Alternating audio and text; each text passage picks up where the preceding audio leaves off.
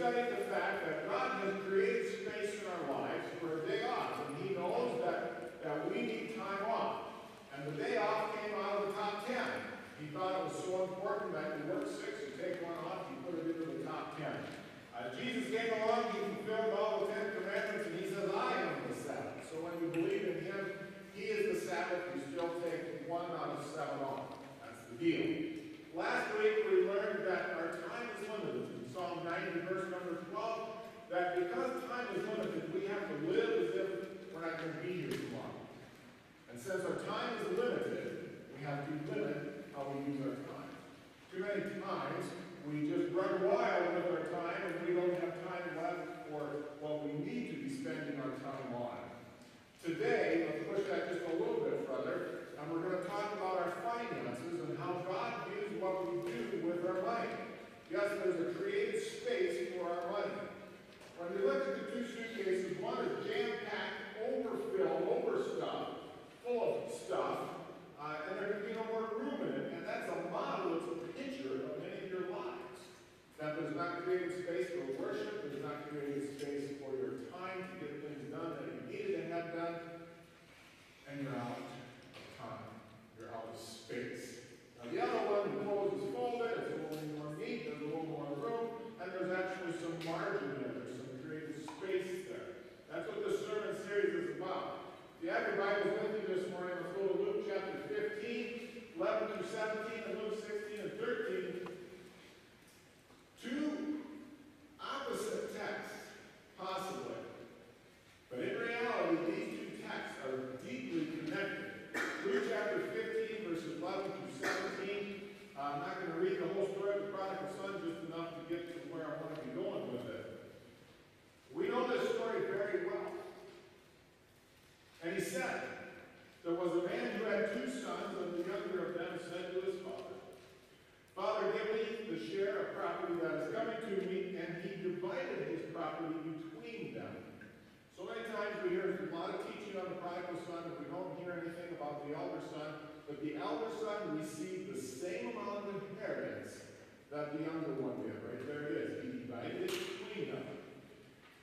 Key point for today in verse number 13, not many days later, the inheritance was given and he stayed in the house. He stayed home for a while. Not many days later, so he stayed there for a while. The younger son gathered all he had and he took a journey into a far country, and there he squandered his property. There's another key word if you want to circle that in your Bible. It does not say money.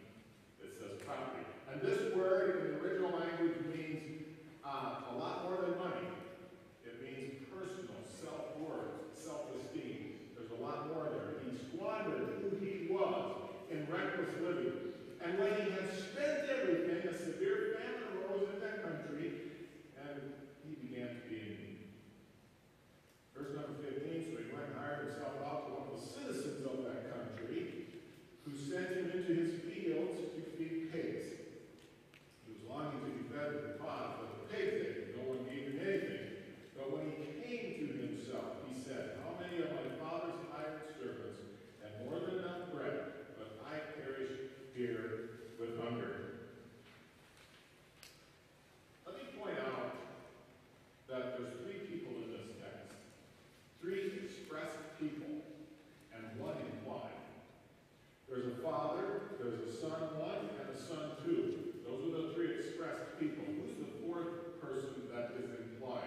The 4th person is in verse number 14, and when he had spent everything, a severe famine arose in that country. He was in need, so he went and hired himself out to one of the citizens of that country. That's the 4th person, that's an implied person that has no name. And that's where we're going to hang out today. Many people never realize there's 4 people in this story. There's a doctrine that is going on here that directly affects what you do with your money. Let me explain this. The son wanted his inheritance. Evidently, Dad was a wealthy man. So in order for him to receive his inheritance, his quality of life wasn't going to change. He was a rich kid living at home, had everything he needed.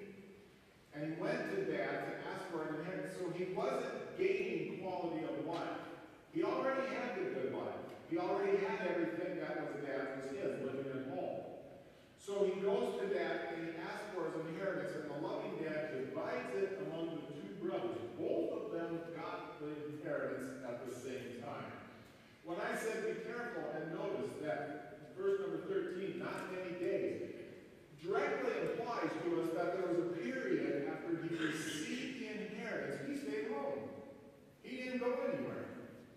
And I find that interesting because maybe some of you know somebody, or I do myself, people who have received an inheritance or have received a windfall for whatever reason from whoever, makes no difference, and they don't change. It's the same person yesterday and today. They got $2 million, $5 million, $20 million in the bank, still the same guy. That's the older brother here. He received his inheritance just like the younger brother did. But after a few days, after a period of time, verse number 13, the younger brother became what? Restless. The younger brother became anxious. He's got his inheritance. And, hey, I can go do what I want. And in reality, that's what he wanted. He wanted to be in charge of his money. He wanted to do what he wanted, when he wanted, where he wanted. Anybody relate to that? Yeah. We do that. But the implied person here is the next level of teaching in this text. Because he's home, he's good, he's cool, he's hanging out with dad and his brother.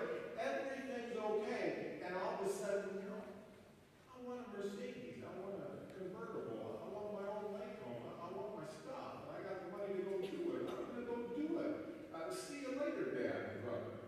I'm going to go do things my way. I'm out of here. Thank you for the money. See you later. Some people can inherit things and it changes them. Why? Because of a restless spirit. Notice the key, the phrase, restless. What's this sermon series about? It's finding rest. So when you take a Sabbath off, there's rest. And when you find your time in your day off, you complete your rest. Jesus says in Hebrews chapter 11 to find your way into the rest. And now he has become restless. There's an anxiousness in him. He has to leave. There's a restless spirit. Now, let's just sit back for a moment and have a little teaching. There's a name to this spirit. And it's called the doctrine of Balaam.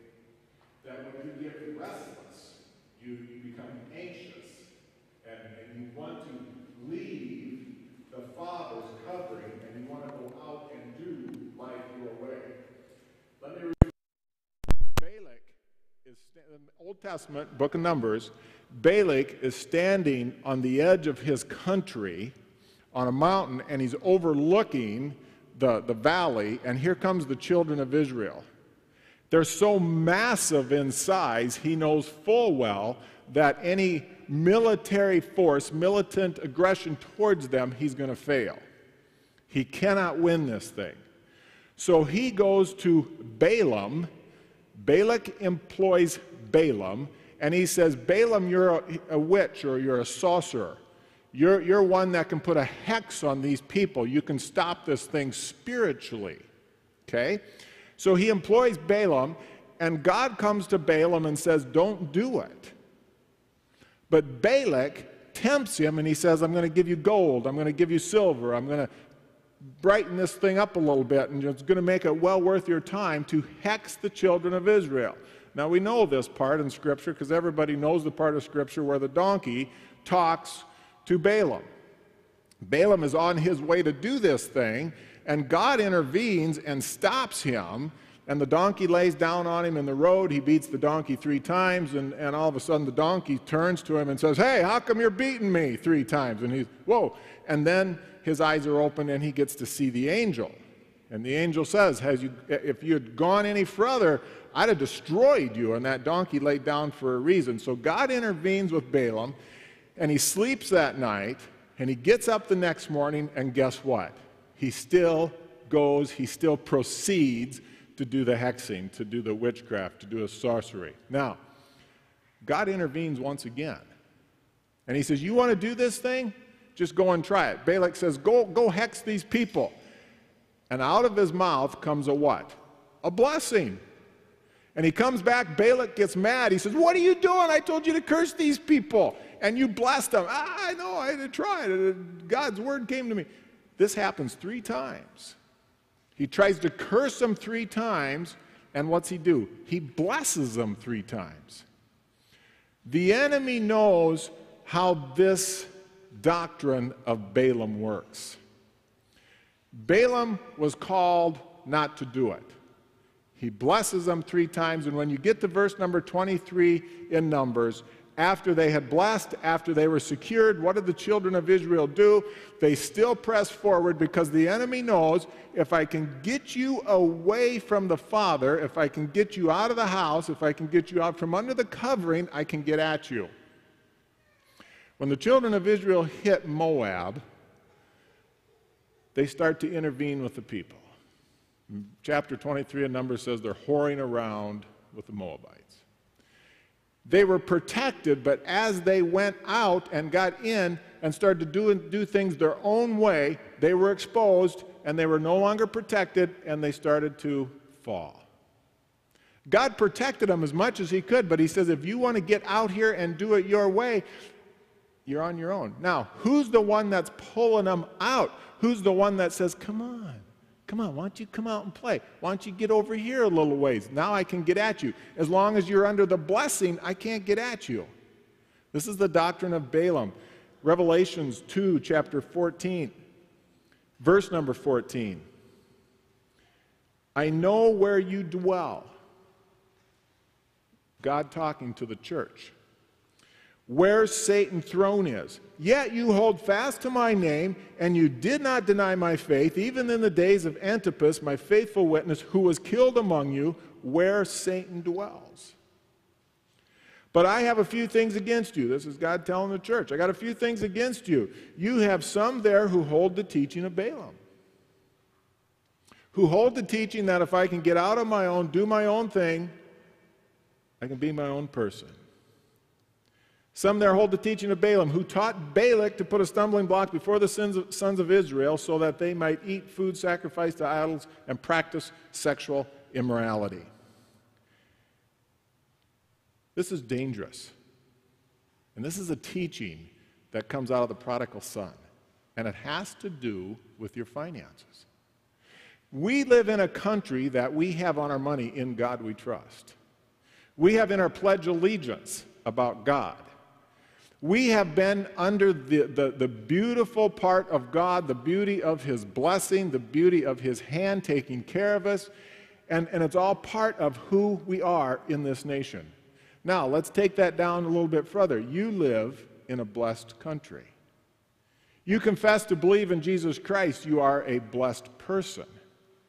First thing you're going to say to me, okay, Pastor, who is blessed? How do I know if I'm okay? How do I know if I'm underneath of this? Do you confess to believe in Jesus? You're blessed. You are in the house. You are in the fellowship. You are in the protection. You're there. Here's what we fail to understand, that when you're under the protection, when you're confessing, you come under the blood of Jesus, hell can't touch you.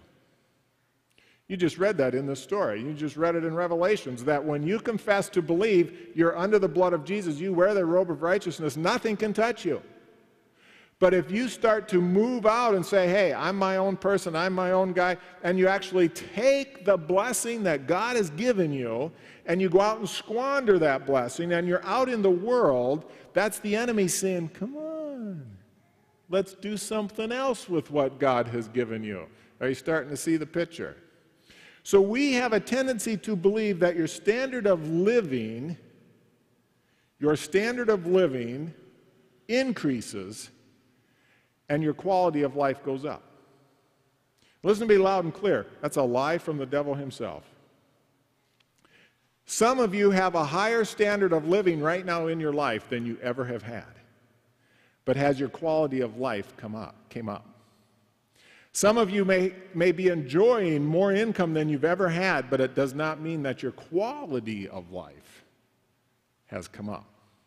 And that's the tension we live in. That's the false lie that the devil wants us to feed into. He says, well, if you can make a little more money, if you can have a little better job, you can get your standard up here, your quality of life will increase. That's not true. In fact, as Christians, we totally come against that because we know that our quality of life is based completely on the person of Jesus the Christ, not in the stuff that we have and the standard of living that we think we need to have. Hence, the prodigal son thought that if he got the stuff, his standard would come up and his quality would come up because he could go do his deal. Not quite yet to these, Richard. Just back up to the... You'll confuse my audience. Back up another one. There you go. Leave her right there. Thank you. Are you seeing the picture? We have a tendency to believe that if the standard increases, the quality will. It's not true. Back to the prodigal son. He thought if he could get the money, his quality of life would increase. Listen, your cars, your homes, your shoes, your boat, your farm, your tractors, all the stuff are symptoms of the blessing. They're symptoms of the blessing that God has given to you.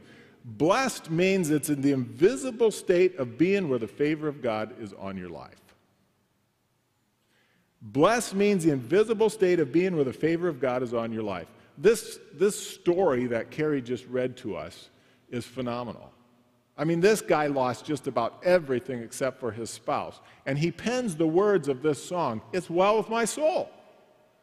You can be blessed and nothing can be going on in your life. A lot of times we say happy, I'm really happy, and there's nothing wrong with the word happy, but I don't necessarily like the word happy because it's from the Latin, and happen is where we get the root word, and happen means that you will be happy because something happened to you. Did you catch that? You can be blessed without anything happening to you. And that's the key. The prodigal son was living in the house. He had it all. Nothing had to happen to him. He didn't have to take the money for his quality of his standard of his life to go up. So you can settle in without having to take and to go and do. It's the doctrine of Balaam. And the beautiful thing of it is, it says, no weapon formed against me is going to hurt me. So I don't have to go out there and do my thing. You're still tracking with me? Because I want to make sure that you understand the doctrine of Balaam is at work in our country. And it is so scary.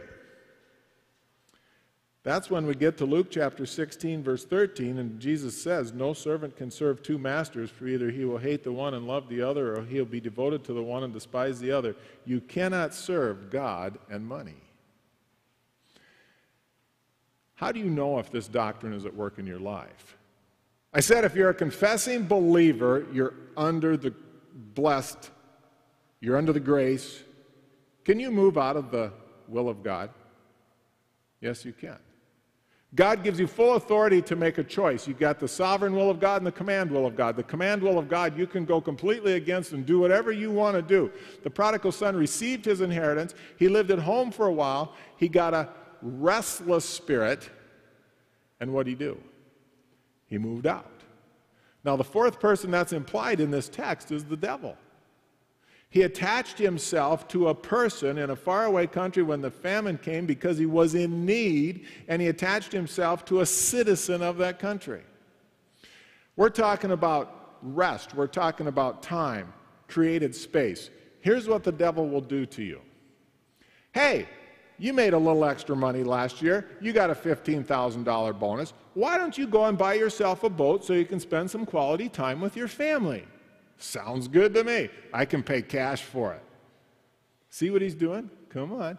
Because if this is the devil, if I can get you out from under the house, if I can get you out of the what? The fellowship, if I can pull you away, if I can put a carrot in front of your face, dangle, get you out here, now I can get at you. But if you're over here in the fellowship and you're in the house, I can't touch you.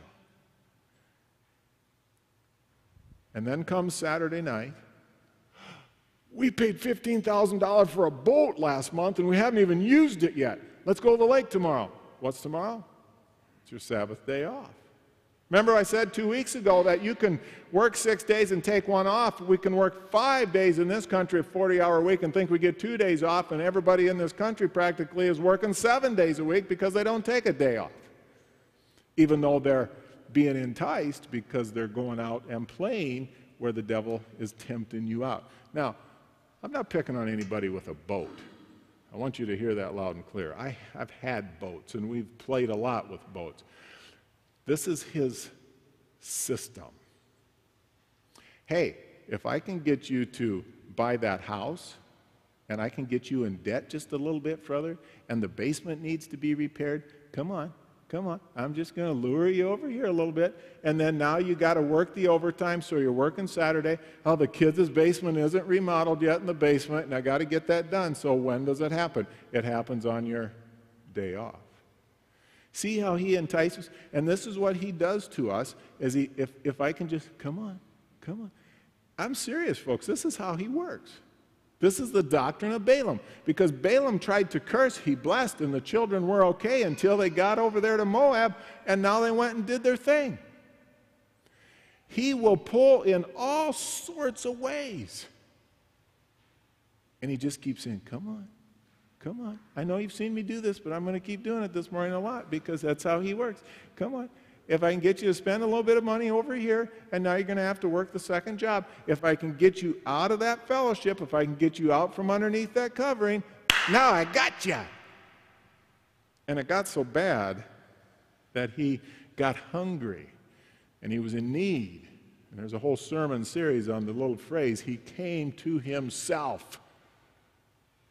Numbers 22:12. These people were blessed. And you stay in the presence of God, you stay in the will of God. Nothing can touch you. So all you got to do this morning is say, hey, devil, I changed my mind.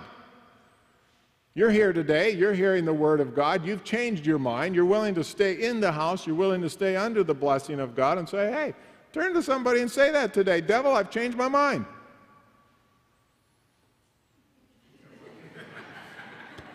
Some of you have.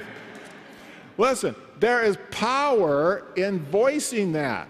You need to get used to doing that. None of you have ever done that before, okay? Let's do it again. Let's stay here today till everybody does it. Might go home at 6 o'clock tonight. Devil, I've changed my mind. All right, now you're all looking at me. Look at the person sitting next to you and say, devil, I've changed my mind.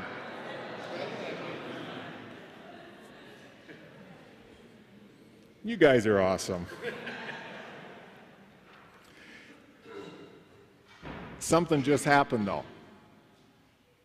Something just happened in the spiritual world. Guess who heard that? The enemy heard that. That's why you've got to get used to saying things out loud. When you start to realize I've been tempted, I've been pulled away, I'm coming back, hey, enemy, the war's over. Jesus has died for my sins. I've changed my mind. I'm not playing your game anymore. And you got to say that. Speak that into your life. Now, the property is key here. Because so many times people will say, okay, well, he changed his mind. He went and squandered everything. But it's property. It's not money. So when you fall under the doctrine of Balaam and he pulls you out and he lures you away, you don't only lose your money. You lose your self-esteem.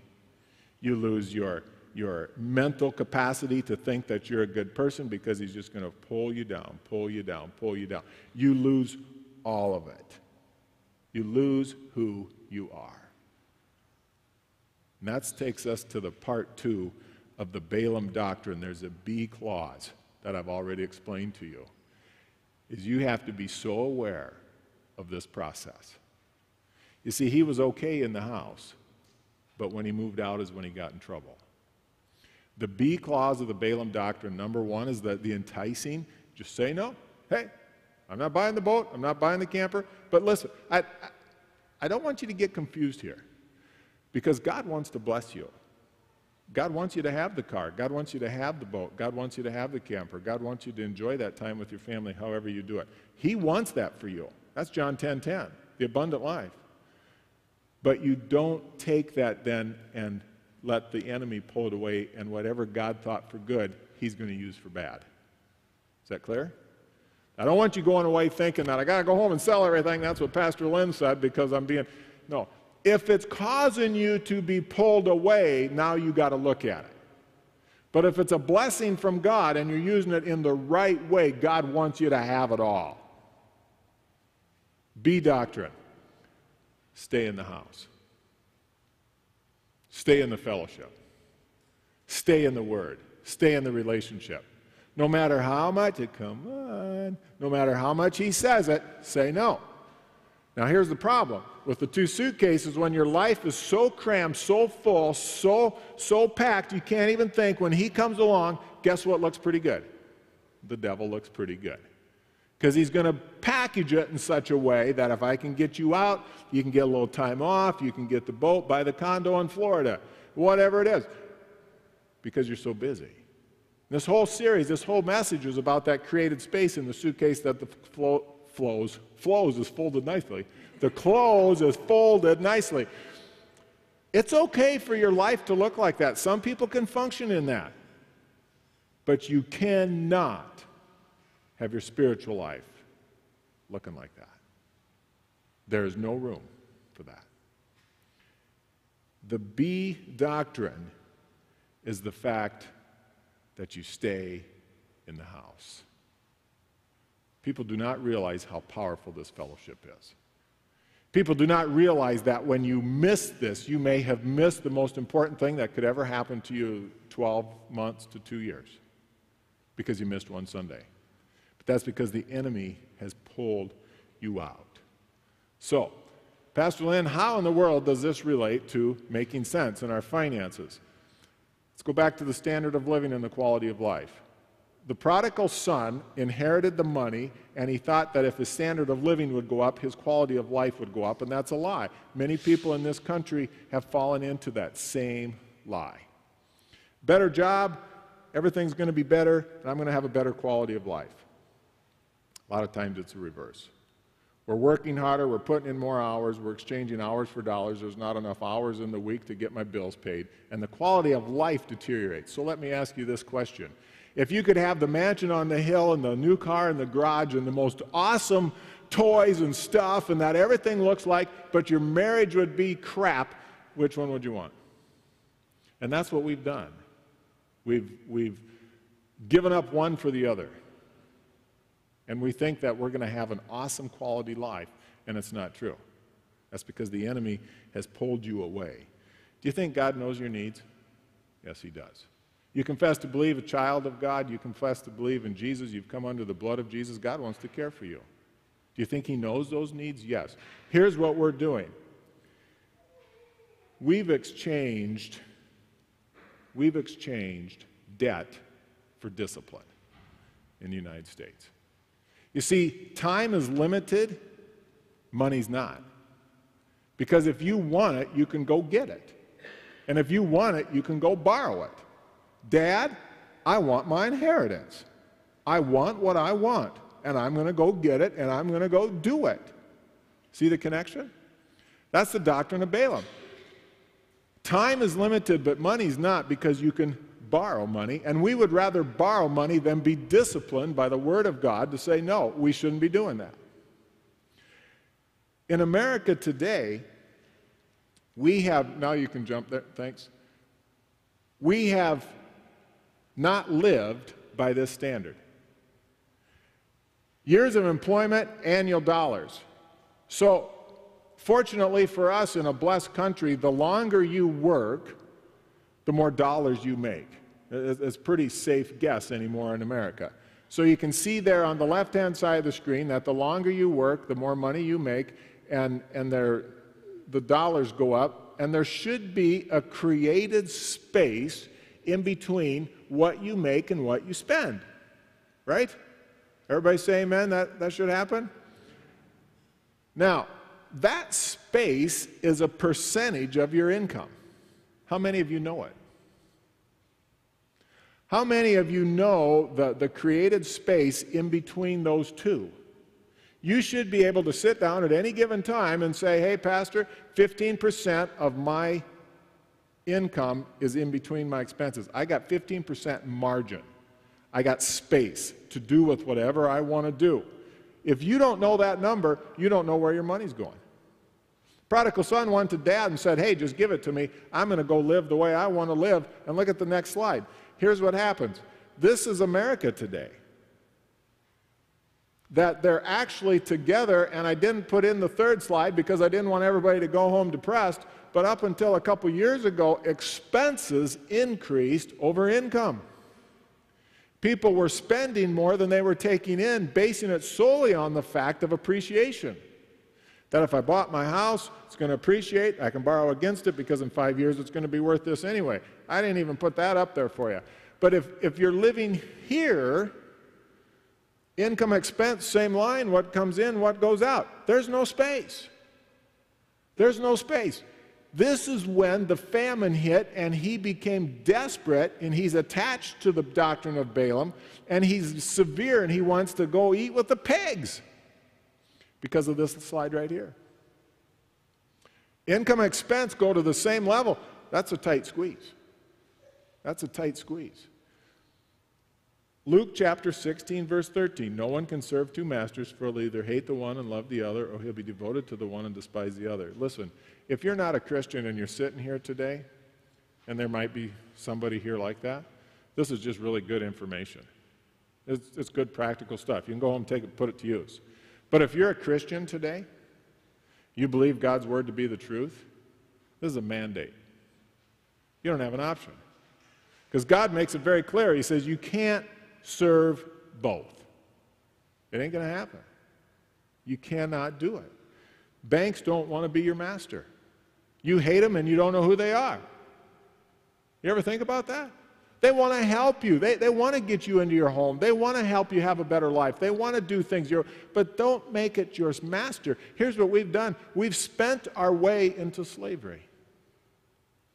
And it all goes back to the story of the prodigal son. He took everything he had, doctrine of Balaam, pulled him away, went and lived like he wanted. He spent his way into slavery. And now he's working for a guy feeding the pigs out in the field. There's no left created space in his life. And if you're sitting here today and this is hitting you, that's okay.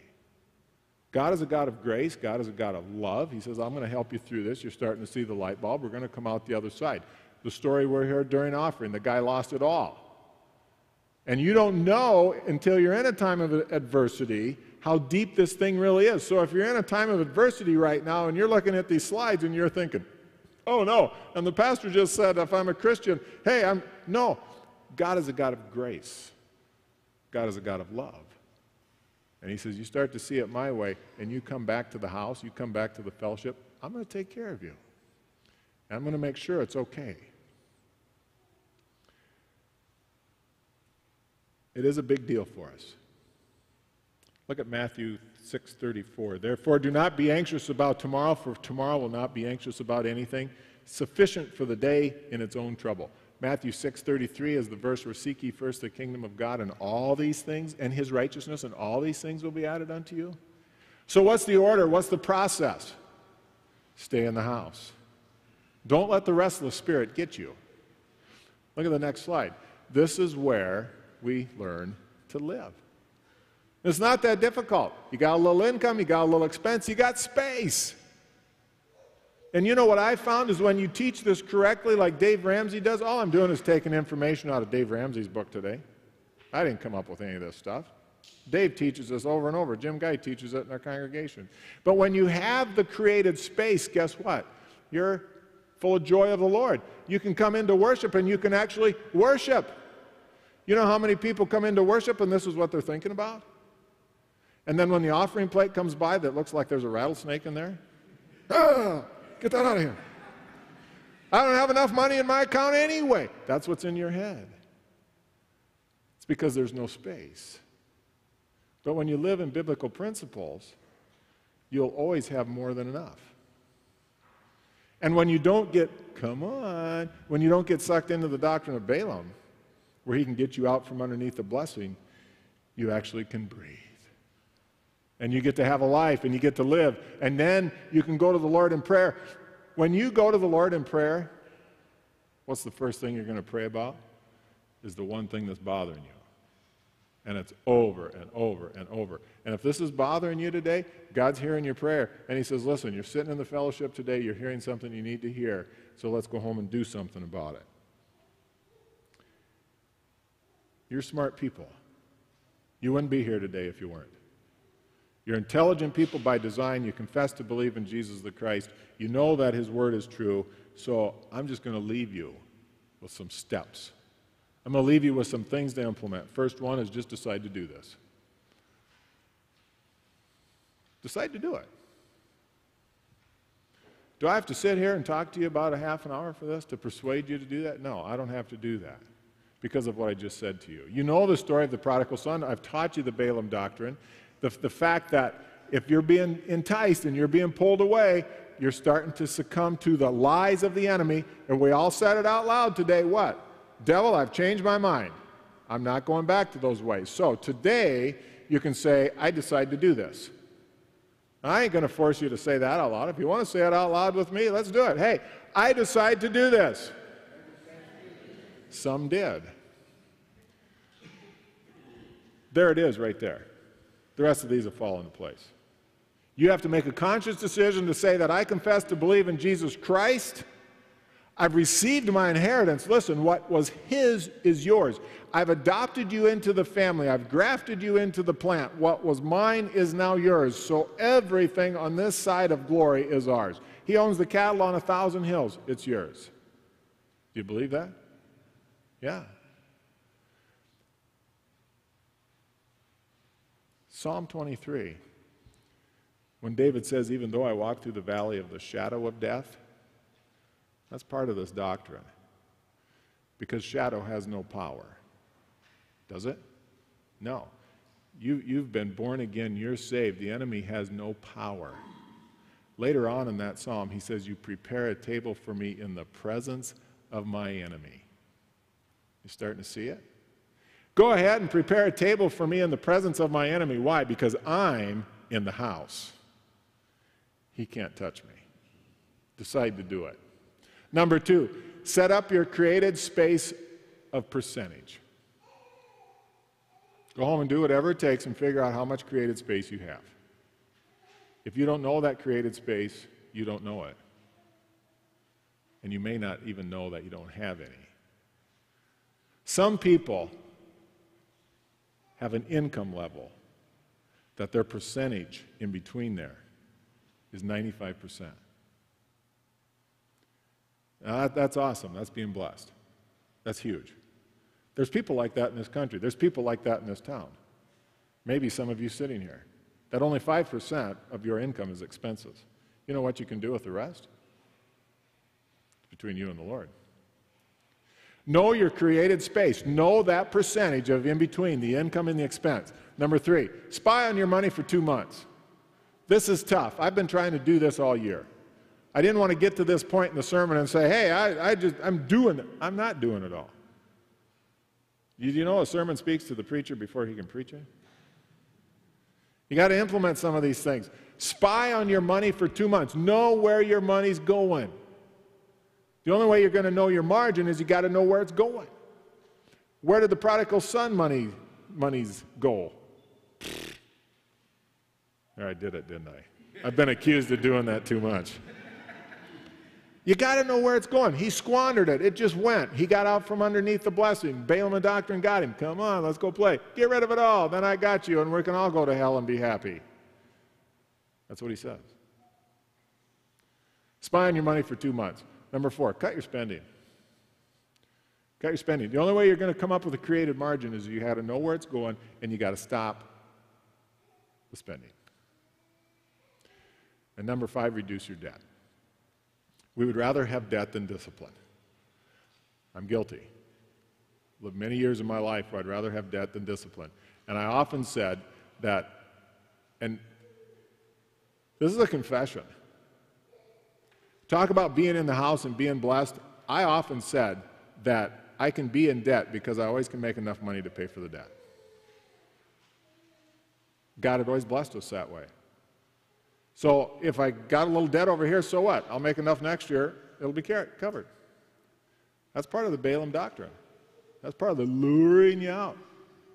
So you're sitting here today and you're saying, Pastor Lynn, how do I reduce my debt? Guess what? There's a little book here called Dave Ramsey, and I'm getting a cut for Dave today. No, I'm not. Financial Peace Revisited. Okay? This book is where 2/3 of this sermon came from. He doesn't do the whole prodigal son thing because God gave me that on how these two intervened in the Balaam doctrine. But if you go to page 67, here, got a little marker there, dumping debt. And why am I hanging out on this for number 5 is because this is the most crucial area in the United States today.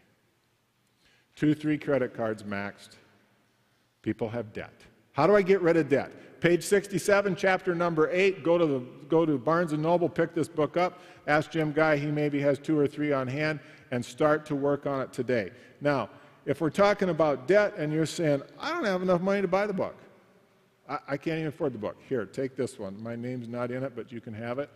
Ask Jim, take it, use it. If it changes your life, it's worth it. And if you're not comfortable with that, this book is going to be over here on the back table. Chapter 8, Dumping Debt, verse number 67, and all of you have smartphones, and you take pictures of anything and everything in the world, go back there with your smartphone and take a picture of every page, and then you can go home and read it. That went over really good. You can do that. I'm okay with that. And then when you get it all figured out and you get your debt settled, then you can go to Barnes & Noble and buy your own copy and give it away to somebody else. If you're a Jesus follower, it's a mandate.